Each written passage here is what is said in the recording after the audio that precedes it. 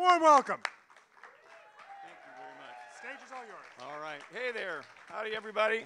I don't know how the hell I'm going to follow those other speakers. They were absolutely fabulous. What an incredible, incredible show. Let's hear it for, I'm going to talk about a little bit of history. I don't know. It's going to be tough following those guys. But I'm going to talk about a group that I started when I was 18 called the Billboard Liberation Front, which is basically a prank from the beginning.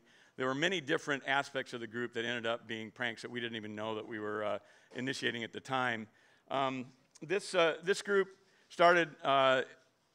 It started from another group called the San Francisco Suicide Club, which is a pranks and underground exploration and weird events group. And this was the first billboard that was ever done. We snuck up on the roof of a building down, actually about a block from here, right at Otis, the building right behind the hardware store there. And there's a billboard up on top of that warehouse. And we changed the caption, and there were 26 people, which is really stupid. You don't want to do this kind of thing with 26 people because there are really too many. And we voted on what to change the caption to, and it took about 3 hours, and it was really an annoying process. There are actually two billboards. The other one on the flip side had a much more boring caption, but this is the one that I particularly liked. So I was really turned on by this whole idea that you could literally go up onto a billboard. I was 18 years old. I was a juvenile delinquent, and I'm like, my God, you can just say whatever you want on a billboard. That's a pretty awesome thing. So I got together with a guy named Irving Glick. His real name was David T. Warren. He passed away some years ago, but he used the name Irving Glick for doing stuff that he wasn't supposed to do. And I thought, what a great idea. You can just have a fake name. So I came up with a name for myself for doing billboards, Jack Napier. And we started a thing called the Billboard Liberation Front. And this was an idea that Mr. Glick came up with. It was the first billboard that we did. And it was the first cigarette company. And the caption was, I'm realistic, I only smoke fact. And it was your conservative-looking uncle who should know better. We had an arrow to the Surgeon General's warning. And the thing that happened around this time that was very interesting to me is our third partner in starting this group was a fellow named Simon Wagstaff. And he was an unemployed gazebo painter. And he was and still is to this day, a fairly well-known local minor politician, and he completely disavows having any involvement in any of this stuff at all. He does a charity event that's really well-known around here. I'm not going to say which one. But Simon, he was a journalist at the time, and he had this great idea. He said, let's do a press release, right? And so I didn't know what a press release was, and he explained it to me, and we did these billboards. We did 6 of them around town. We got chased off of one. I have to digress for a moment here. We got chased off of one of the billboards, the last one that we did. We were spotted by the police, and they couldn't get up on the building that we were on, so they had to call the fire department. By the time the fire department was going up on the billboard, we had already gone down the backside of the building and run away, and we're hiding in a bar. And I'd like to point out this fellow right here, right there, that is Irving Glick, and he was one of my mentors, heroes, and one of the funniest pranksters I've ever known. When I was 19 years old, taking off on a hitchhiking trip around the country, he gave me a giant rubber thumb and said, here, kid, you're going to need this. It'll help you out. Anyway, he was a really great guy. And so while we were up on the billboard trying to figure out how we're going to get away with the police down on the ground surrounding the building, all of a sudden the police took off in a big huff. They just raced away in their cars, and that gave us a moment to escape from the building on the backside of the building on a ladder. Turns out that someone, we don't know who, called in to the police department and said that there was a police officer being beaten up by people about 6 blocks away. Don't know who did that. So the Billboard Liberation Front started, and this was in response to an unfortunate incident in Alaska where Exxon had a big tanker that broke open and dumped a bunch of oil, which was a minor incident, and also oil seepage is a natural occurrence as noted by an Exxon spokesman around that time. So we wanted to help them out, and by this time, see, we started as a terrorist organization. We named ourselves the Billboard Liberation Front, and the whole idea was that we were styling ourselves after the PLO or something like that, and we're really badass. And that we actually had a member, Waleed Rashid, who was supposedly ditched out of the PLO to join the Billboard Liberation Front because the PLO was pretty wimpy at the time. Later, as we got older, what happens, you start out, you're young and idealistic, and you're a revolutionary. Later, you become older and more conservative. So we eventually morphed into being an advertising agency after starting as a terrorist group. And in between, there were some educational billboards that we did. Now, the Billboard Liberation Front was an open group to people that we knew and anybody. There were a lot of people. Actually, one of the things we told the media, which is really interesting, because the media can't turn down a spectacle or something that's funny or violent or, prurient. So we would tell Simon Wagstaff, who was the guy who came up with the idea for the press releases, and we would hand deliver them after we did a billboard. He would say things. He was our first press agent. He would say things like, well, when he's talking to the press, he said, well, there are 300 members of the Billboard Liberation Front. You know, we're operating in 7 different cities around the state, and we're mostly advertising executives trying to expiate our guilt. And they would print this shit, okay, in the newspapers. So we'd go on.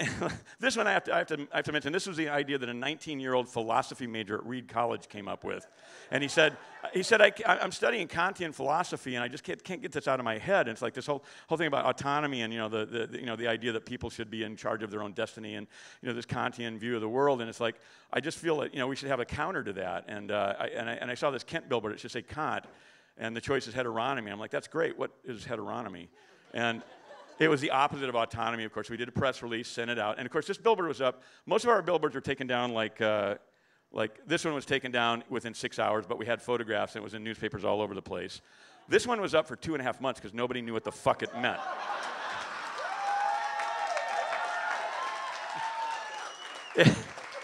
It was up so long. It was up so long that we did a pretty good job on it, because one of the things we like to do is match the lettering font and do a good job and paste overs.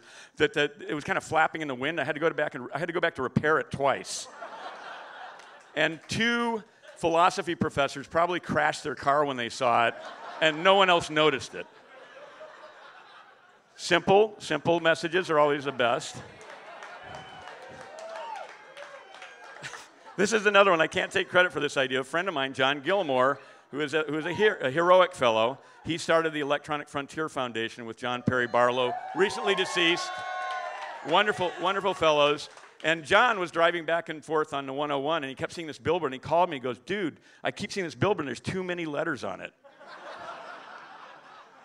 And he was right. Oh, all right, so I went out there with my girlfriend, L.L. Fauntleroy, Vanessa, and we just turned the letters off. There's switches on top of the letters. You turn them off. But we forgot to bring a camera.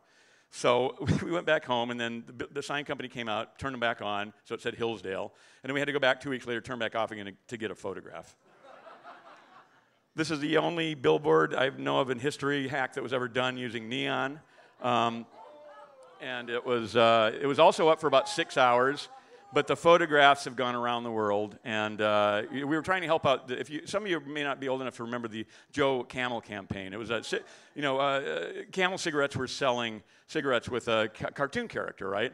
And the only thing they didn't do, which I think that was in the works, but for some reason it didn't work out, they might have done it in Southeast Asia or somewhere, maybe China, but they should have had a children's show with Joe Camel, like a Saturday morning children's show, but they didn't. So this is a billboard that we altered and improved. We like to say we're improving the billboards.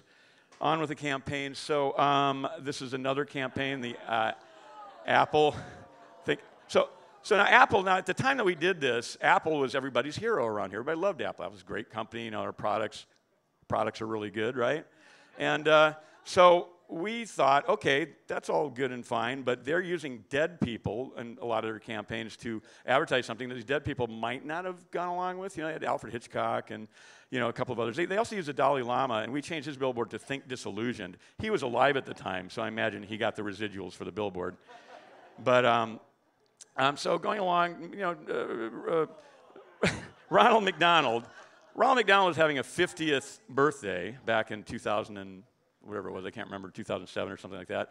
And my old friend Ron English, who's a painter from New York and a billboard artist, a billboard hacker from way back, good friend, we decided we needed to do something for Ronald McDonald's 50th birthday. So he was coming out here. We got together with a bunch of friends and created this scheme. And Ron and I had both watched this television show when we were a kid, a Twilight Zone episode called To Serve Man. Did anybody know that?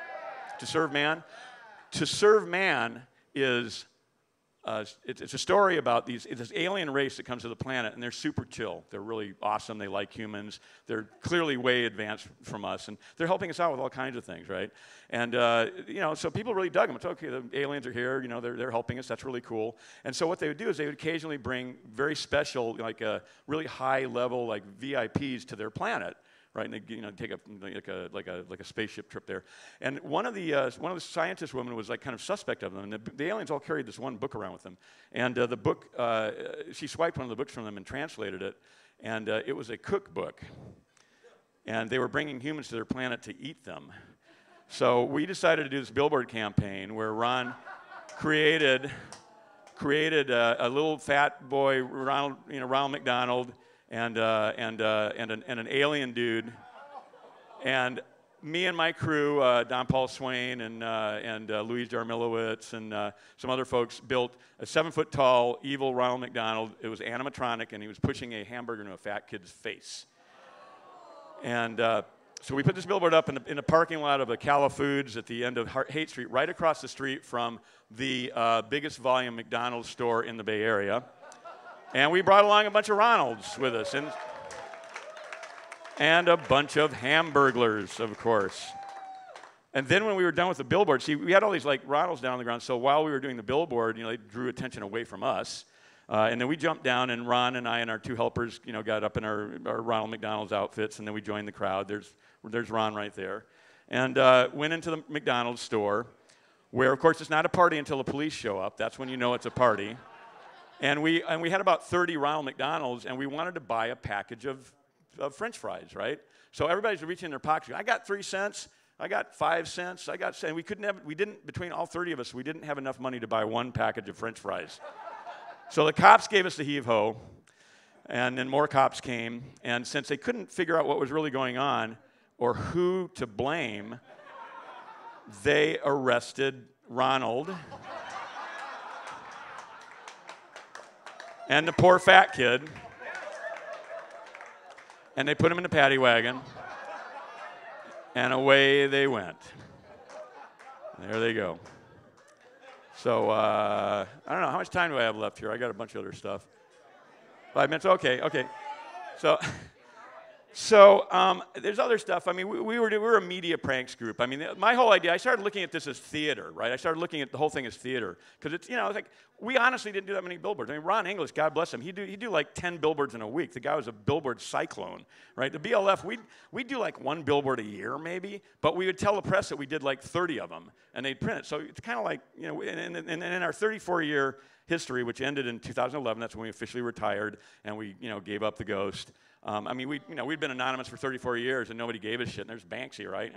So we figured we were done, so it was a media pranks group, and the idea was that, you would get the media to say things that you wanted them to say, to make fun of the process of the media, and to help people understand that you can't fucking believe anything. And if you think you can believe anything now, talk to Joey Skaggs, okay? Who's one of my heroes. You can't believe shit that you read anywhere. And now they can create, images and moving images that can replicate anything whatsoever, and it can't be determined that they're not the truth. So we're in a post-truth age here, which we're all going to have to deal with in some fashion. But I looked at this as... Which really don't mean very much in the overall scheme of things. And, they're stupid and it's fun. It's like he's trying to figure out why we do some of it. Oh, I can't? Okay. I'm going to turn the... Then let's just turn the volume up. Can you fast forward over there by chance? No. Okay, well, I don't know. It's kind of a... Anyways, it was a billboard where we kidnapped a journalist from New York and tortured him for, I don't know, for about 2 days. And also calling yourself a prankster is really a dumb thing to do if you're around other pranksters. But... Well, no. Yeah. Oh, wait, you know what? There's a... Which really don't mean... Oh, well. Okay. Well, I'll just tell... Which really don't mean very much in the overall scheme of things. At any rate... And, they're stupid and it's fun. It's like he's trying to figure out why we do this stuff, and the best thing to do is, like, not say anything definitely, of course. So I'm trying to impart the reasons I do this stuff. Like, the billboards making a message is one thing, but it's like the action and adventure, like sneaking around, like when you're in the military, like point A, point B, and also creating an atmosphere of real mystery about what's going on, because he's going to be going to different places, and he doesn't know who's who and what's what. And he suspects that if it works right, he'll suspect that people that are doing weird shit might be part of some plot, but he won't be able to prove it. And so we'll put him in this weird altered mind state. You know where the fuck he is. He's just running around all day. He just almost got assaulted by a queen. Okay, so he's going to be flipped out. If things are working right, he's like, he's going to be on it. You're going to be hiding out. At this point, you're just hiding out. You're just hiding out. But he can see you from a distance. It's okay. If he's 200 feet away, it's okay if he sees you, but ignore him. You know what I'm saying? It's like you're just there. He doesn't know who. He has no idea who's who. Clothing store where you find clutch purse, which We leave the Shutterstock garage, okay? Then next place we go is here. What you want to do is you want to bring Scott here and drop him off, and you take off, okay? So you guys following this, Scott? You come here. You're with Billy. You work here. You're his accountant. I don't want this guy to know that everybody in this junkyard's in on this, okay? I want to do as much. I know that's a tall order, but I want to do as much as I humanly can to keep him from knowing that you're all in on it. By the way, it's Oakdale, not Evans, which Scott taught. I mean, this shit's old school. The stuff that's happening now for the last 10 years online is way more. There we go. Okay. So there you can see some of that. And I always wanted to encourage people to be able to just alter the media. You don't have to go up on the billboard and do it yourself. You just need to look at the message and see what they're saying and think of something funny. Think what it should say, not what they're trying to tell you. So, that area is going to be so we set up video everybody they ran into was part of the scheme. And we tried to make them as paranoid as humanly possible. Like who's in on it, who's not in on it. And I knew a lot of people in San Francisco. Poor guy, if I was him by now, I'd be really annoyed. So it was literally a setup to make him write what we wanted. Yo, baby, where are you? And he knew that we knew that. He just got the envelope. You got the envelope? But just got the envelope. You're shitting. You know what I mean? But it was a good story. Just got it. So we figured.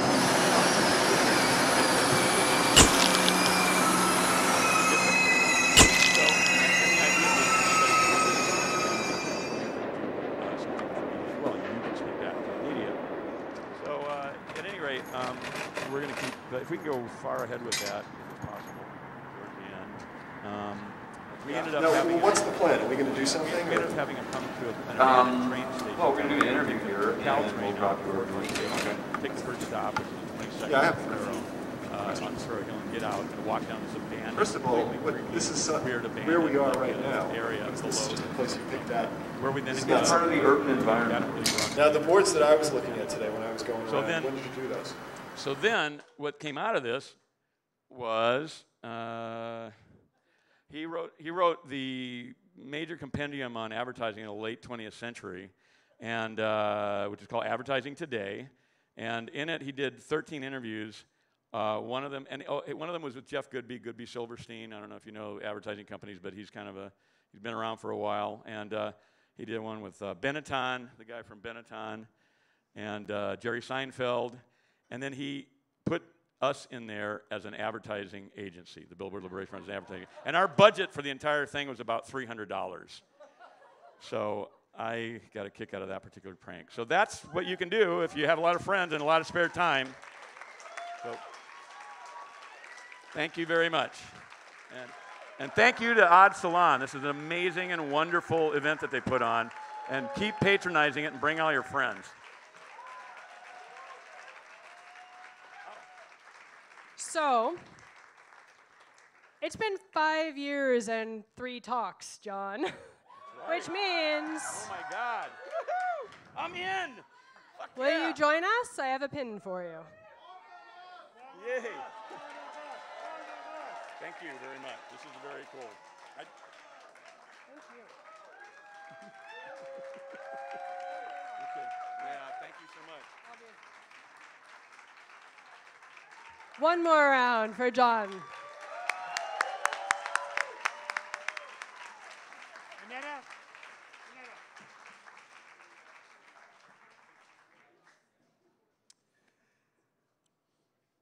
Well, that brings us to the end of Prank. I know.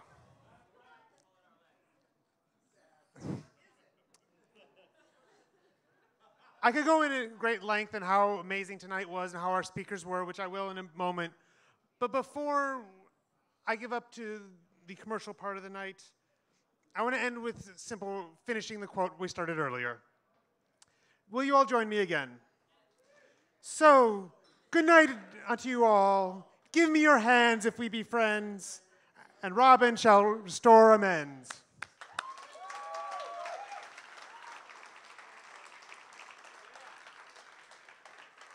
I want to give a big heartfelt thank you to all our speakers tonight for my first curation. Thank you for making me look so good. Amy, Leonard, Daniel, Aaron, John, and Vale. I am Ryan Galiotto. I have been your curator, and I would not be here without the wonderful audience. But coming up next, please join us in 2 weeks for stories of the eccentric. You have to realize with this crowd, eccentric is a very high bar. So that's July 10th at this very location. Oh, and you can get advance tickets right here. Stage right. Your left. And if you're inspired to join the talks, we would love to have you. This stage is for all of us. Please submit your brilliant ideas to oddsalon.com/speak. And join us on the mailing lists, on all the media. Got it, one more time. Wait. On the media. There we go. And if you like what you say here, please consider joining the membership of Odd Salon as part of our Patreon community, or as you could even sponsor a whole salon yourself.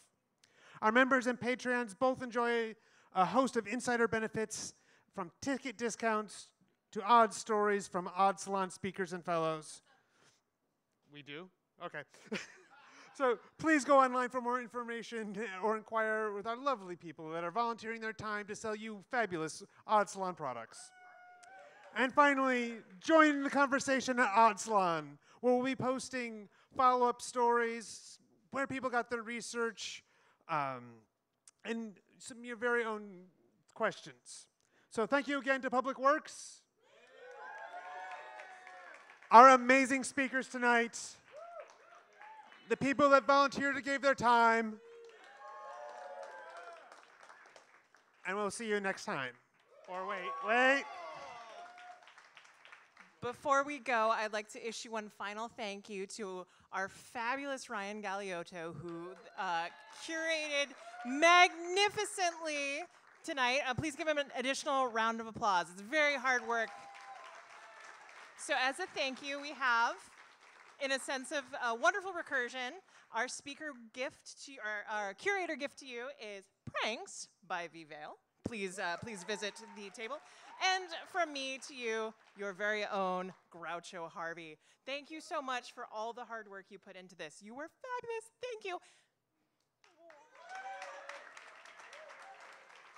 And if all the Odd Salon fellows could hang back a minute, that would be fabulous. We will be open for a few more minutes. Please chat, ask us questions, visit our merch table, ask fellows about membership and Patreon. Thank you so much for coming out. And speak with some of the other members, other people in the audience. We're all here sharing great stories.